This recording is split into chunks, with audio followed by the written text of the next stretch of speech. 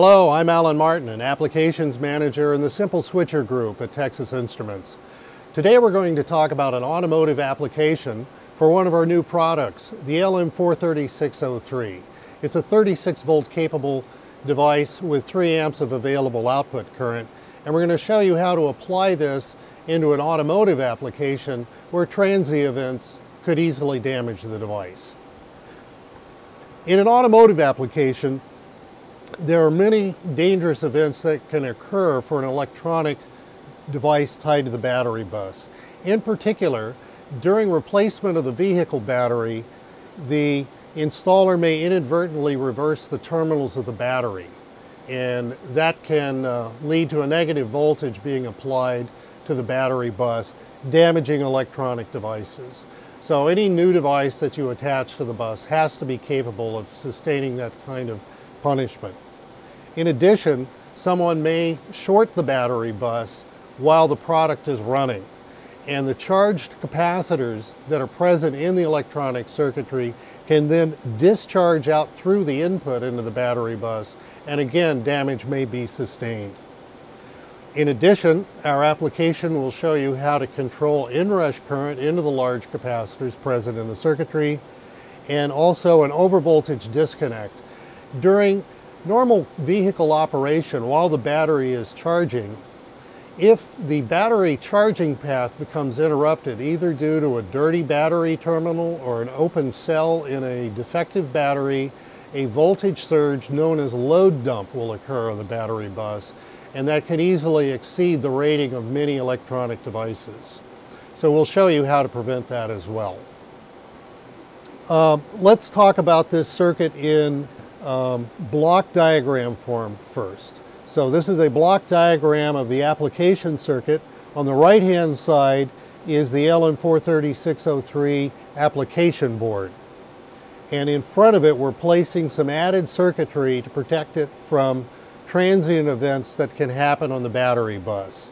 So the battery bus is here on the left hand side, and the first device in the application circuit is a polarity guard diode. Now this is a fast recovery silicon diode, and it provides polarity protection, of course, but in addition it's got outrush protection so that the charged capacitor that sits over here at the input to the 43603 is prevented from discharging out the input in the event somebody shorts the bus.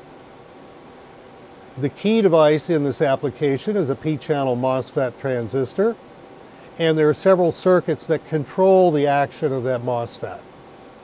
The first block is an inrush current limiting section. That's 2 RC networks, and we'll show you that in detail. There's an overvoltage disconnect, which turns off the MOSFET, and additionally there's a supervisor that enables the power supply once the MOSFET is fully on. So let's look at that application circuit in detail. So schematically, of course, we've got the battery bus on the left-hand side, the polarity guard diode that we've discussed previously.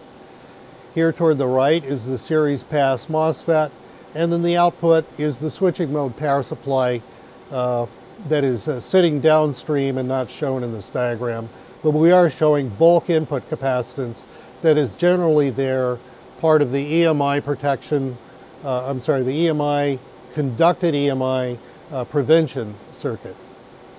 If we look at the active circuitry controlling the gate of the MOSFET, right in the center of the screen is the soft start RC network. The initial condition when you first apply power is that this 1 microfarad capacitor is not charged. Therefore, the source to gate voltage is 0 and the drain is not conducting.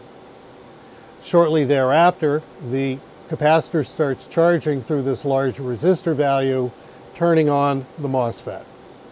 As the MOSFET reaches its threshold, there's an additional RC network which sustains the threshold period and reduces inrush current.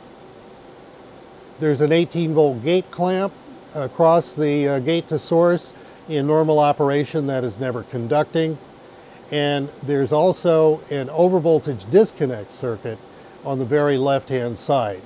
The way this works is when you get above the breakdown voltage of the Zener diode, you pull base current through this PNP transistor, and that shorts the gate drive into the MOSFET, disconnecting the load. Likewise, there's another block which is a capacitor reset function, so that when power is disconnected, both these RC time constants are reset back to 0. Now, there's also an additional circuit we would like to recommend, and that is an enable supervisor, which we'll discuss in the next slide.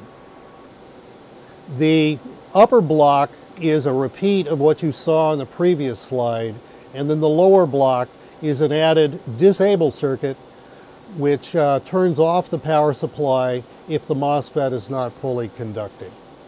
It consists of a P-channel FET that's normally on, a PNP transistor which is acting as a voltage comparator. If you've got voltage from source to drain, this transistor will be turned on, and that disables the downstream power supply. Well, there you have the application circuit. Now let's go to the bench and see it in action. What we have here as a load switching mode power supply, we have the LM43603 demo board. Here's the IC and the surrounding passives. We have an interface board which allows us convenient access with banana jacks, and we've interfaced it to a prototype of the application circuit that we just described, and it resides here on this milled copper board. For bench equipment, first we have a bench power supply emulating the battery bus of the vehicle. Next is a voltmeter monitoring that power supply voltage and the input to the protection network. And this voltmeter, which monitors the output of the protection network and the input to the simple switcher evaluation board.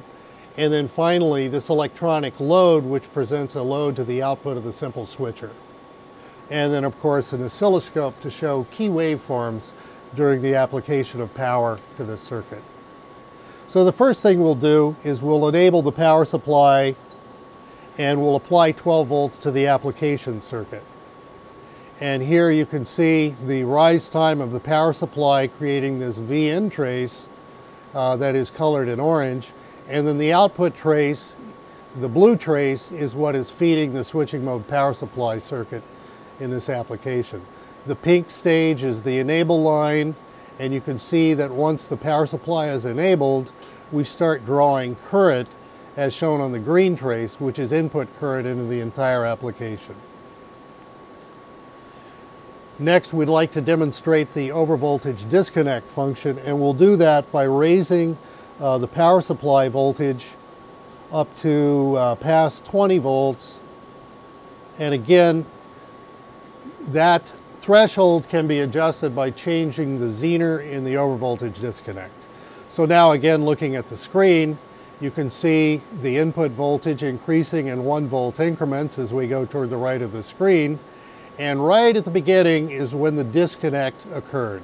So the blue trace is the output voltage from the protection network slowly discharging because we've disabled the switching mode power supply, as you can see in this pink trace. And right at the very beginning, you can see that input current went down to 0. If we decrease the power supply voltage back toward 12, the system will again re-enable, and we again get a soft start event. The output voltage slowly increased in a controlled manner as the MOSFET turned on. The input voltage was decreasing during this event. And again, we have this enable, which delays the turn on of the switching mode power supply. We can see that right here in the green trace as input current rises from 0. Well, there you have it. We've shown you an application circuit that provides many features, including reverse polarity protection, outrush current limiting in the event somebody shorts the battery bus. There's controlled inrush current, an overvoltage disconnect that turns off the MOSFET, protecting the downstream power supply, and an enable supervisor that we recommend in some applications. One of the benefits of all this circuitry, though, if you study the schematics, is that there's nearly 0 added quiescent current from all that circuitry. Only one transistor, that's the MOSFET, is conducting in normal operation. All these devices are commonly available and available from multiple vendors, and If you would like to know more about this application, go to simpleswitcher.com and look for the app note number noted at the bottom of the screen. Thank you for your time.